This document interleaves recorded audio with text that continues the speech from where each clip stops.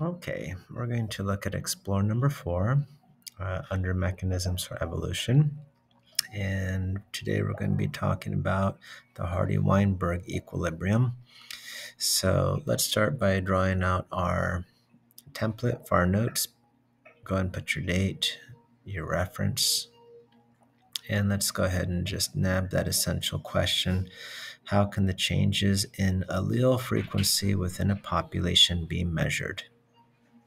And then hit pause and tell me what you know, or tell me what you think.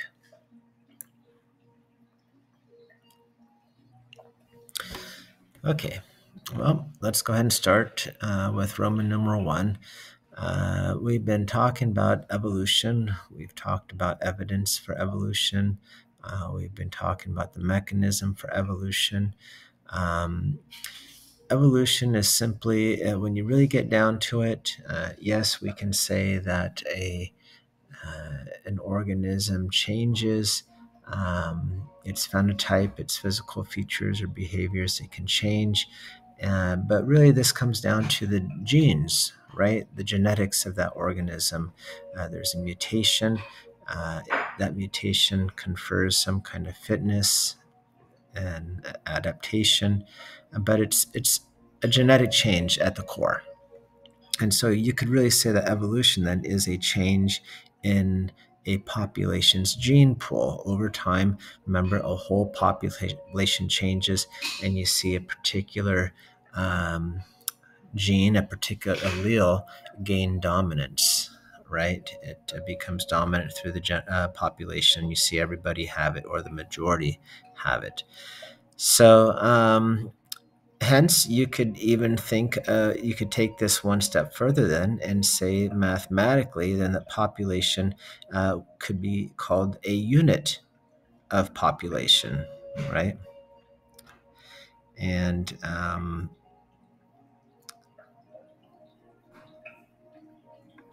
let's just see here. This is all coming from here in your first paragraph there, okay? So, and that's wrong. It should say unit of evolution. I'm sorry about that. So let's just go ahead and correct that right now. I was paused because it sounded wrong. Not a unit of evolution.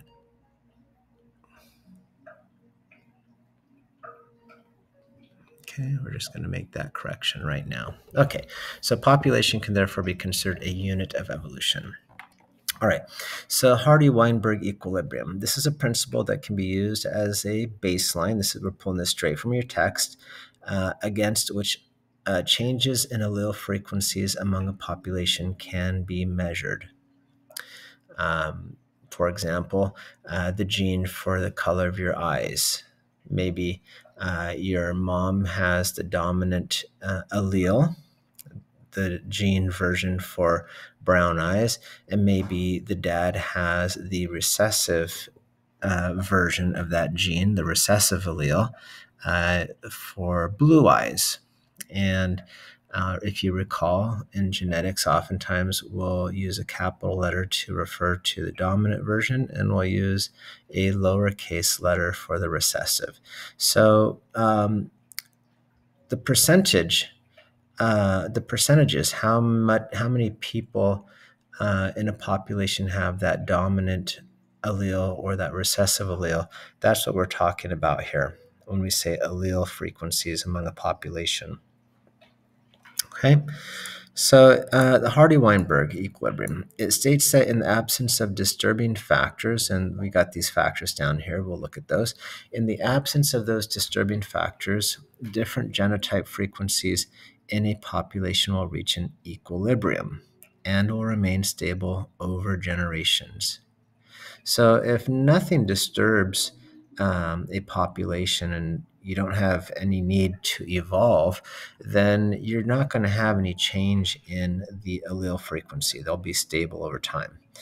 Does that really happen? Not really. All populations in nature are under pressure, environmental pressures, and are therefore constantly evolving. We should expect evolution to be occurring in populations all the time. Um, so, this Hardy-Weinberg equilibrium really describes an ideal situation where, and it defines what the disturbing factors are that could upset that ideal.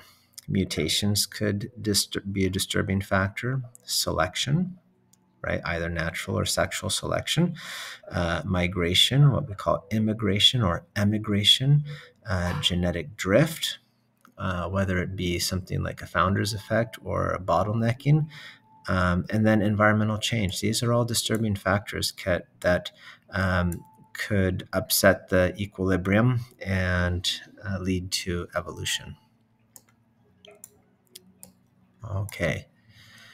A lot of stuff we're saying here, a lot of stuff that it takes time to wrap your head around these concepts for sure. You'll definitely want to read the text and be looking at the videos. So I took a moment just to remind ourselves what alleles are. If allele frequencies change, then the population is not in equilibrium. So here we have an example of a chromosome. Remember, we have 23 pairs, so this is a pair of chromosomes, just an example. And we have the maternal contribution and the paternal contribution, the mom and the dad, right? And we're saying that on this chromosome with many genes, this particular gene here, mom and dad have two different versions for eye color. Mom has, we've denoted it as capital B, that's for the brown eyes, and dad has the little b, representing the blue eye, the recessive. Okay, so here on the right, we just said genes of eye color. There are two versions, what we call alleles. The mom carries the dominant allele, right? Capital B or big B, that's for brown eyes. And dad carries the recessive allele, the recessive version, little b for blue eyes, okay? So anyway, that's what your alleles are, just a little crash course there, okay? So Hardy-Weinberg equilibrium is possible only for an idealized population that satisfies the following assumptions. So again, we're saying that there'd be no, the Hardy-Weinberg equilibrium, the idea that a population will not change, there's no evolution, it's stable, the allele frequency will not change. Well, you have to have no mutations, you have to have no migration in or out of the population, you have to have an infinitely large population size, because if you have small population sizes, you increase the chances of allele frequency changing. You have to have no natural selection, no sexual selection. Organisms have to be diploid, and allele frequencies are equal in both sexes. It's a hard list to satisfy, and that's why Hardy-Weinberg equilibrium is really like an ideal case that we can use to determine if a population is in fact evolving. And we can use the Hardy-Weinberg equilibrium to actually make predictions about populations. So what is the formula? What is the equation? Well, for population equilibrium, you have p squared plus 2pq plus q squared is equal to 1, or basically equal to 100%. It all has to add up to 1. Okay. In this equation, the p represents the dominant allele. In our example, that would be the big B. The q represents the frequency of the recessive allele. In our example, that would be the little b. And the PQ is the frequency of heterozygous combinations or heterozygous genotypes. That is, capital B little b or little b capital B, right? You could have two different ways that would come out, and that's why we have number 2 PQ. Okay, and where are we in here? We are right over here. Okay, we're looking at the equation right now. And they go ahead and just kind of describe what we just said, and they provide you with a sample problem. So what I'm going to do is I'm not going to write out the sample problem here in the notes because you have it already in the text, but we'll kind of walk through it really quickly, okay? The allele frequencies in one generation of a population are, let's see if I can make this a little bit bigger. Okay, there we go. Make that just a little bit easier to read. All right, here we go. So the allele frequencies in one generation of a population are dominant R, capital R, is 65%.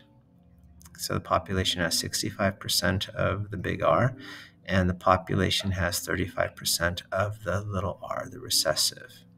Okay, those of course should add up to 100, and they do. Right?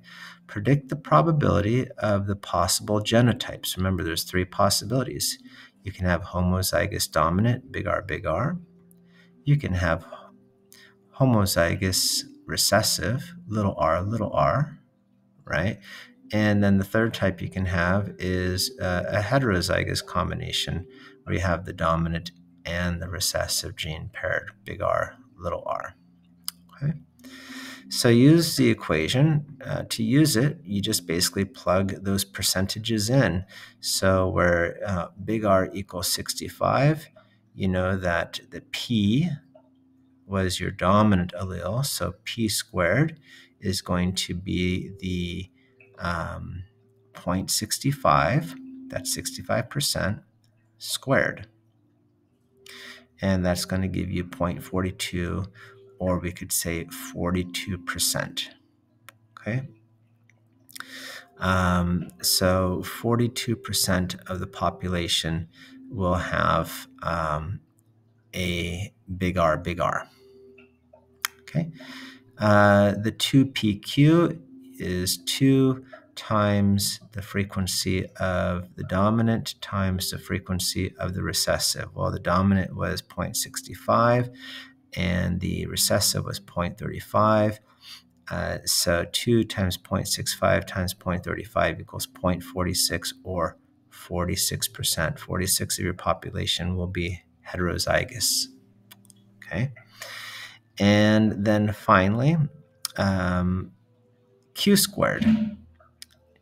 Q squared is the recessive gene, and that recessive allele occurred 35% of the time.